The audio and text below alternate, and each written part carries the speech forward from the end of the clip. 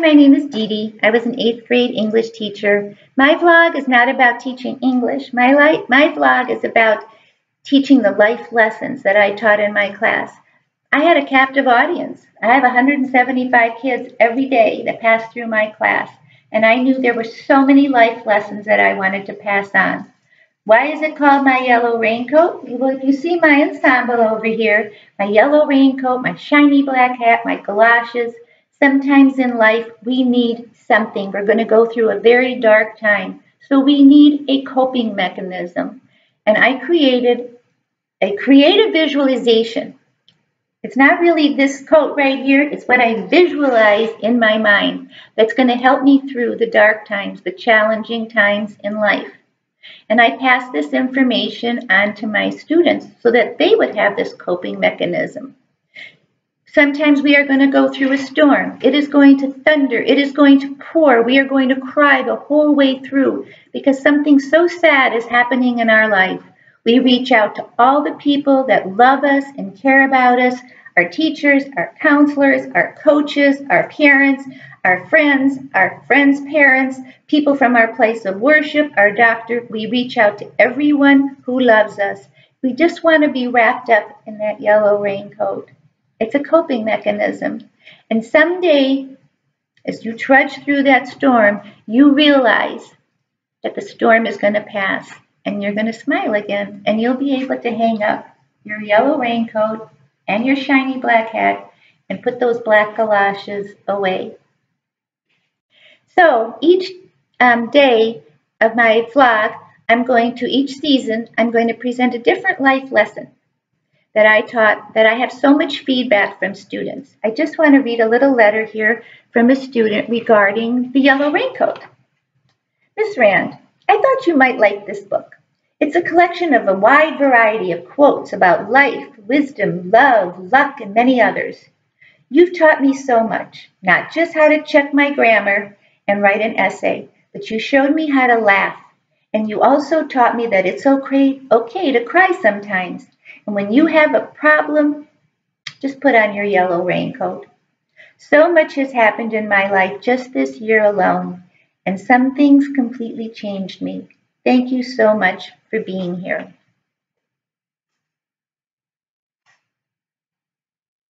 So this morning, well, I say that every time I teach the lesson. So this morning, as I was getting ready for work, I realized I was trying to make so many decisions. Am I going to have oatmeal or eggs? Am I going to wear a dress or jeans? Am I going to go hiking or take Zumba after school? What do I have to do? Should I press that snooze alarm one more time? I bet some of you have had to make that decision like every morning. Some of them are little decisions. Some are big decisions. Some are casual decisions. Some are serious decisions. Some are so important. And yet we make these all day long. Some decisions will give you a gut punch because you realize the long-term effects of the decision that you're going to make. So today's lesson is called Split-Second Decisions. Good morning, ladies and gentlemen. I was thinking about all the decisions I had to make today while I was getting ready for work. And there were so many that just came up just in a few minutes. Oatmeal or eggs? Jeans or a dress? Zumba or hiking? Press that snooze button one more time. Yeah, I see eyes rolling, nodding. What are some of the decisions you had to make? One by one, they came up with their decisions that they made as they thought back on the morning, and they're kind of creative. Well, which video game am I going to watch while I'm eating breakfast? Shower or not to shower? That one got giggles. Then I redirected their answers, focusing on some of the more important decisions. Should I talk to my teacher about grades? Should I tell my parents I want to quit football? Should I tell my BFF that there's someone in our group that's talking trash about her?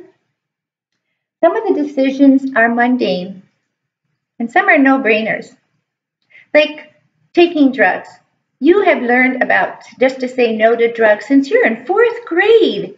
So if someone comes up to you and says you want to try drugs, No, you already know that decision. It's already decided for you. You might decide, like, should I put my homework in my backpack? Yeah, that would be a good thing. Pack my instrument for band. You already know those decisions. But other decisions are contemplated for a very long time, and some of them are even a little troublesome. Will my parents be upset if I quit? Will my BFF be angry with me and hurt? And what is my teacher going to say that I missed a few homework assignments? They got quiet and they paused and I was scanning the room and they knew that I wasn't done because I had already written on the whiteboard split-second decisions and I hadn't gotten to that yet. Some of the decisions we make are based on a combination of knowledge and experience. Say, for instance, that if you were going to try drugs or alcohol and you were deciding, of course, you're going to say no because you have already said that. You have already planned that. You see enough of the results of that on TV, in movies, you hear about it from your parents, you see it from the kids at the high school next door. We already know those decisions. We know that drugs and alcohol do not mix with driving. You get on the road and you endanger your life and the lives of everyone else on the road. So I have a sad story that took place from a boy at the high school that didn't think about this. He was very drunk and he got in his car and he drove to the construction site over by the ice den. And for some reason, he put his fist through the window. Unbeknownst to anyone why he did that. He was able to get his phone out and get a hold of his friend and tell him to come and get him. The problem is that he was so drunk, he didn't know where he was. And so he bled to death. And we have a grieving family. Very sad death, very senseless death. My class looked very somber during this time, and there was like this silence, this heavy silence that just permeated the air because I wasn't done yet. There are some serious decisions that will arise that we never had any experience with. We didn't have a history with them. No one warned us about it. So we didn't know what to do when this decision making came up. You have this much time to make the right decision. One of my students told me about her friend from the high school who was driving on the 101 freeway. And she was on the phone. I don't know if she was texting or talking, but she had the phone in her hand. And you know, her parents told her not to have the phone. Driver's ed told her not to have the phone. We've certainly seen enough advertising about and here in the news about not having your phone out in the car when you're driving. She dropped her phone. She had two decisions to make. Wait till she gets off the freeway and is parked, and then she could pick up her phone and resume whatever she was doing, texting or talking, or she could bend down to pick it up. She had this much time to decide, and she decided to bend down and pick up the phone. People behind her saw this whole thing happen. She rolled the car 4 times, and she died at the scene of the accident. More grieving families.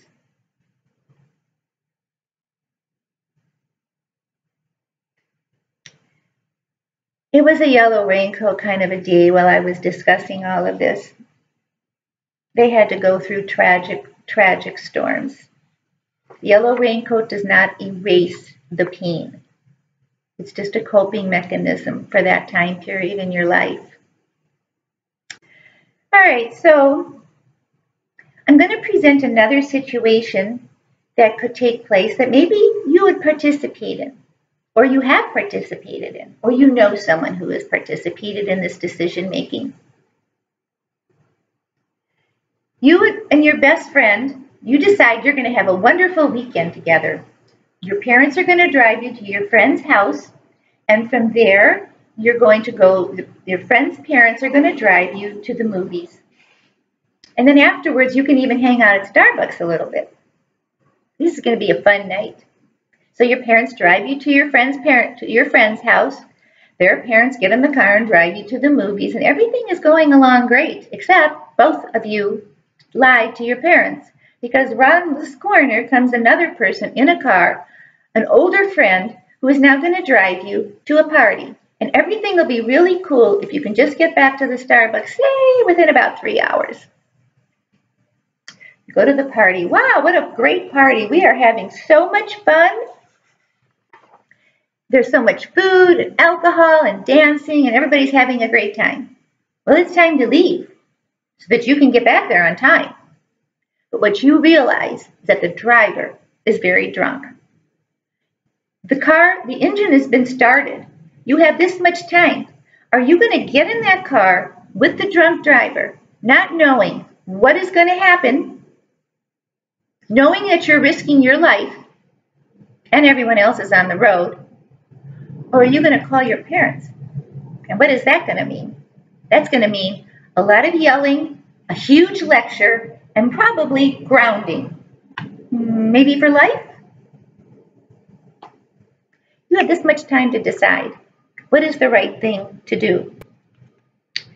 I got real quiet during this time period. It's called wait time in teaching. And you just wait until you think the kids have had enough time to think about it. And who would be the first brave soul to raise their hand and say what they were thinking?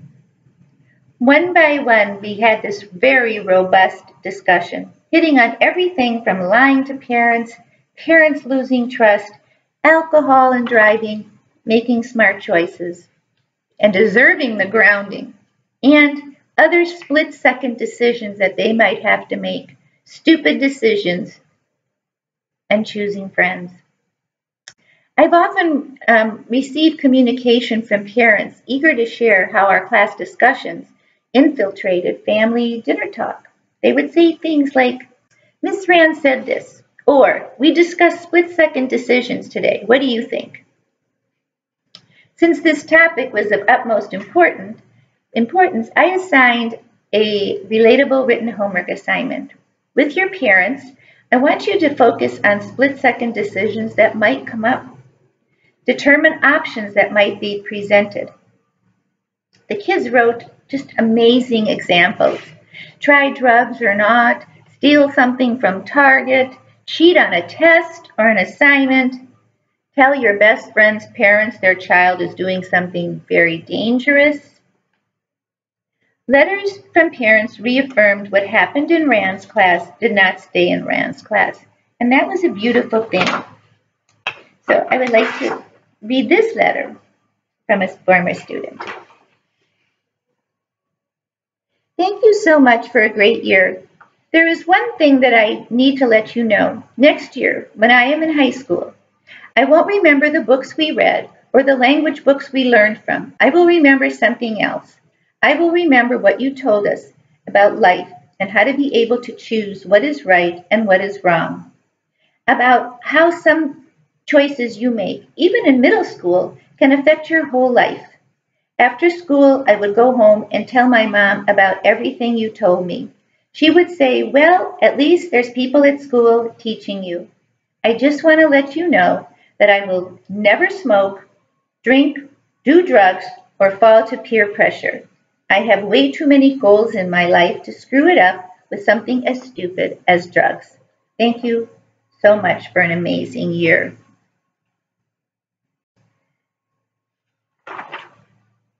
To complete this lesson, I needed to take it another step further and give the students self-talk. What can they say so that they won't have to make a decision, like the one with just say no to drugs because they already know the answer? One could be, don't have your cell phone out. It's just out. It's put away. When you are ready to drive, your cell phone is put away. You are not even tempted to answer it or pick it up. If you are going to a party, be the designated driver. Know that you are not going to drink so that you have the ability to drive safely.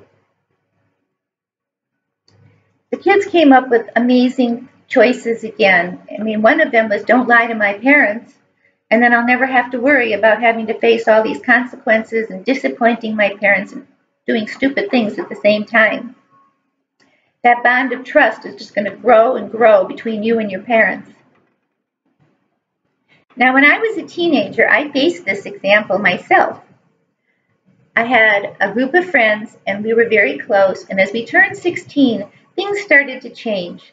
A lot of my friends started to drink and do drugs and get way too physical with boys, and I didn't want to do this. I just thought, this is not for me. But if I don't participate and I don't hang out with these friends, I'm not going to have any friends. So I actually went to a therapist at my place of worship, and we worked through this whole issue. We talked about it and all the consequences from it, and my dilemma, and my decision was made. I was going to leave the group. Kids clapped. They love these. They really get into these lessons.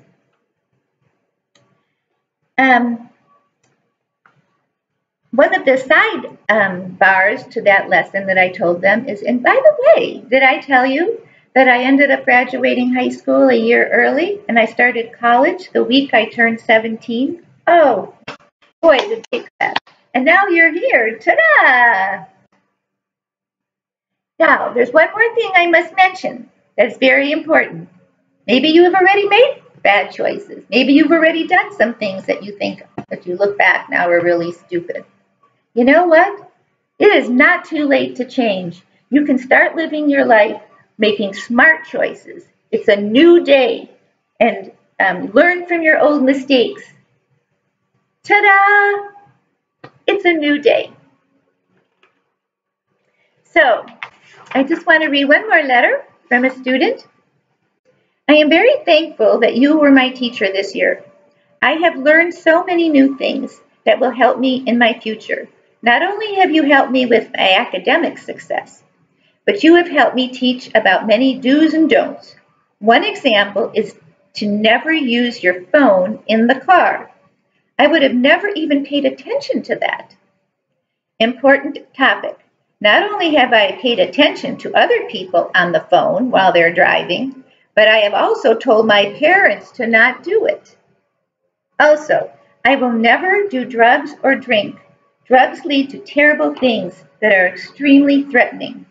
I am involved in sports, volleyball and tennis, and I know if I want to get anywhere with a sports career and scholarship, I know I have to stay clean. Thank you so much for being a great teacher. You taught me so many valuable lessons and information. I know it will help me in my future. Do not ever think that the kids do not want to hear these lessons. They do. Thanks so much for tuning in.